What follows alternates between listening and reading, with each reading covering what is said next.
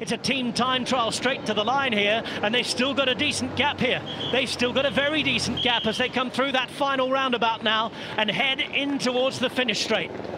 This is a great opportunity for the Breakaway, who looked like they were going to have their hearts broken, but now are going to have a chance to sprint for the victory. They've messed it up behind, it seems. And look at that. Velasco hits the front. Velasco goes, and Youngles is trying to come around, but it's Simone Velasco from the Breakaway who hold on by just 100 meters.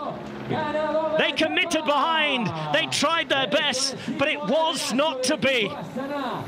Day 3 to the Breakaway, and dreams do come true if you hold on and commit enough.